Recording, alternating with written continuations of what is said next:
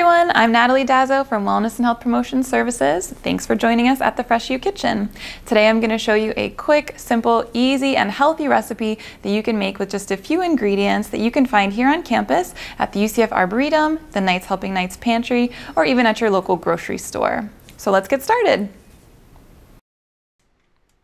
Today we'll be making a one-pot beans and greens dish that can be served over rice using onions, tomatoes, chickpeas, kale, and some curry and cumin spice.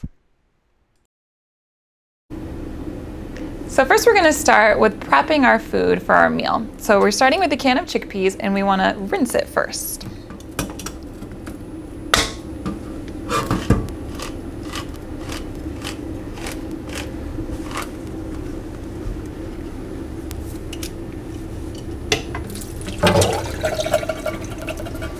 Alright, so the reason you want to rinse your chickpeas is because they're in a saltwater solution and we don't want that extra sodium. So we're just going to give them a good rinse to get rid of all that extra salt. And they might get kind of bubbly, that's normal. Just rinse them off.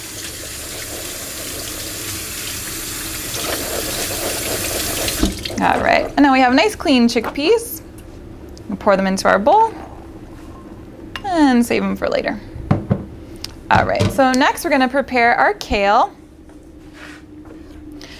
So we wanna rinse it really good because there's nothing like getting some salt or some dirt in your teeth when you bite into your meal. So I'm gonna start by just chopping off the ends. I'll move that aside. And we're gonna put them in a nice big bowl, okay?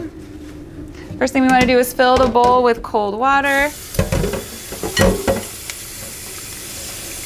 So that'll allow any dirt or sand to sink to the bottom of the bowl.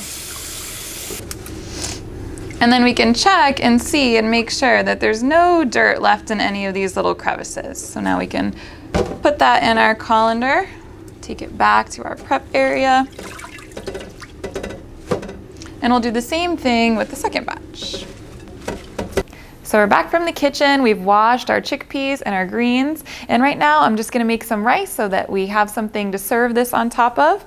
I just followed the directions, have some water, a little bit of salt in there, but you can put this over any grain that you like, just follow the instructions, whether you want it to be white rice, brown rice, quinoa, barley, whatever you like.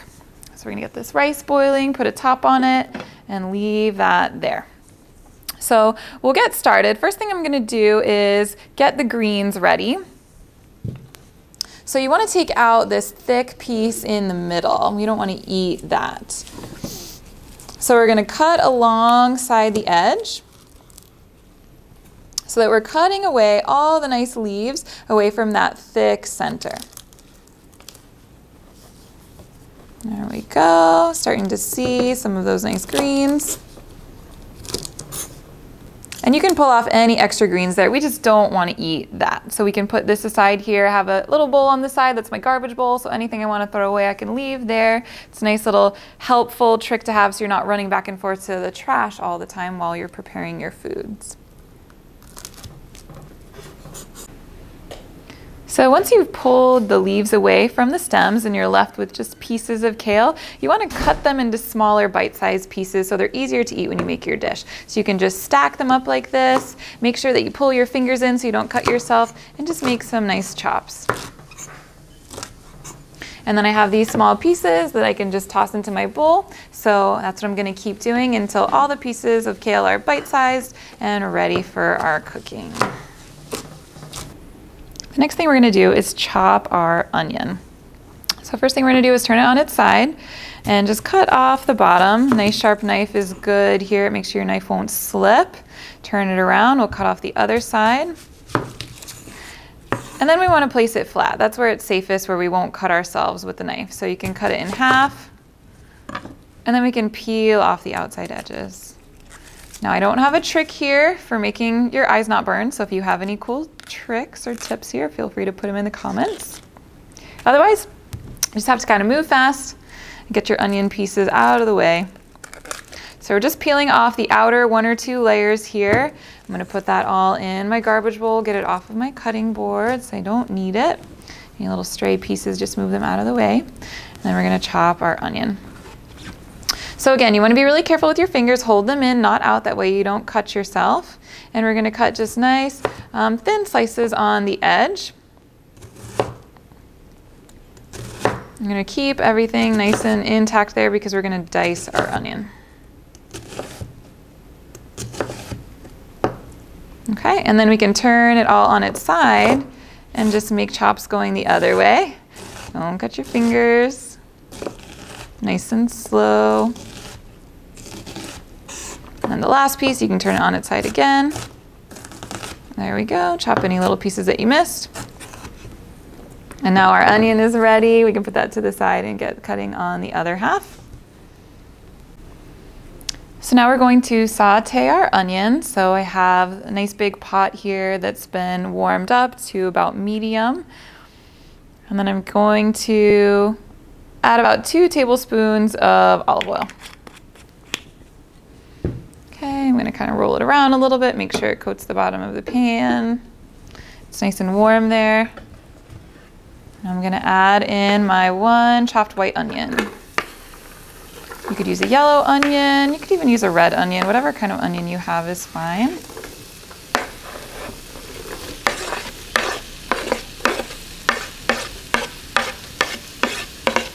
All right. Give it a little stir.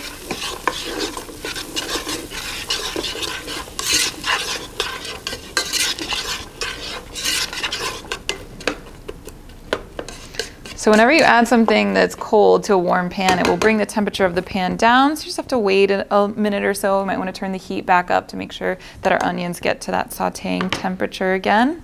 We also want to season our food in layers. So if we add a little bit of salt and pepper here and there to each layer that we add, that'll make sure, just a pinch or so, that'll make sure that everything has good flavor, nothing's bland. So I'm just starting really simple, a pinch of salt, a pinch of black pepper. Now we've sauteed our onions for about 5 minutes. They've softened up and they're translucent, so we're ready for our next step, which is that we're going to add our spices. So today for our dish, we're going to be adding curry powder and cumin. These are really great strong flavors that just add a lot to any dish. So we're going to start by adding about 1½ teaspoons of curry. So we have our ½ teaspoon measurement here. I'm going to add about 3 of those, get to our 1½. There we go. It's okay if it's a little bit more, a little bit less. You can just eyeball it. And now I'm going to add my cumin, just 1/2 teaspoon of that. All right. Now what you want to do is saute your onions or olive oil and your spices together, stirring for about 1 minute, and that'll help your spices to release their flavor. It'll make even more flavorful dish than it would be if you just added the spices in at the end. So next we're going to add a can of diced tomatoes in their juices. Give that a quick stir.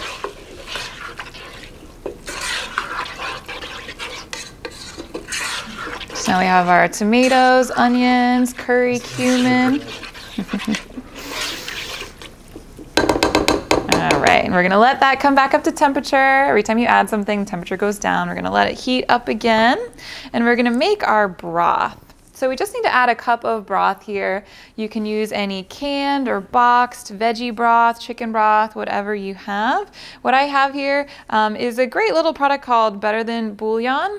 And the reason I like it is because it costs $5 or $6, but this makes a ton of broth. So you don't have to keep buying cans or boxes of broth. You have it on hand and you keep it in your refrigerator. So I'm gonna take a ½ teaspoon of this. It's like a paste. If you think of a bouillon cube that you would dissolve in water, it's the same concept. This is some warm water here. I just warmed it up in the microwave for 2 minutes or so.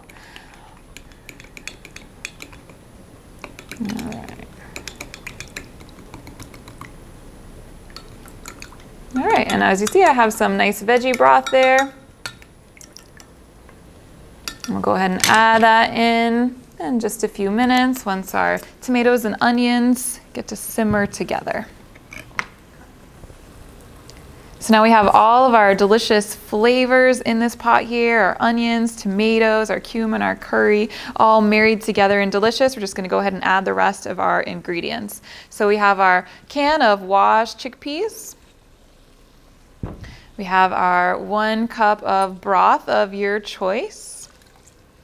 We're gonna add that in, give it a nice stir.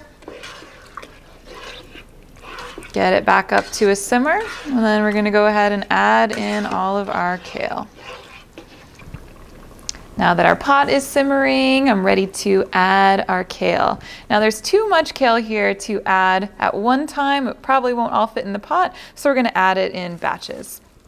So I'm gonna start with a couple big handfuls. See what I can fit.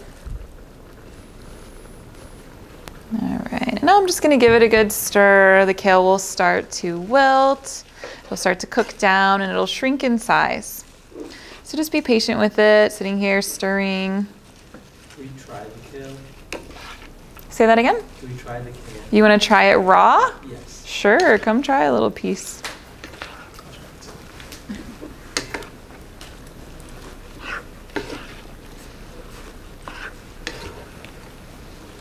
What do you think? Pretty good. Yeah? So we added in the rest of the kale, gave it a good stir, let it simmer for about 10 minutes. And as you can see now, it's got a dark green color. It's a little more wilted. It's cooked down, shrunk in size, and now it's ready to eat. So we have our rice prepared, put a little bit on our plates, and I'm gonna serve it up for everybody to try our curried kale and chickpeas, our beans and greens recipe. So you guys ready? Wanna come try it? Come grab a plate. Healthy and delicious. All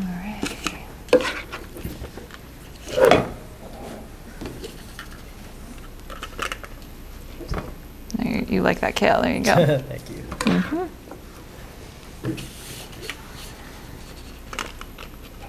There you go. Thank you. So what'd you think?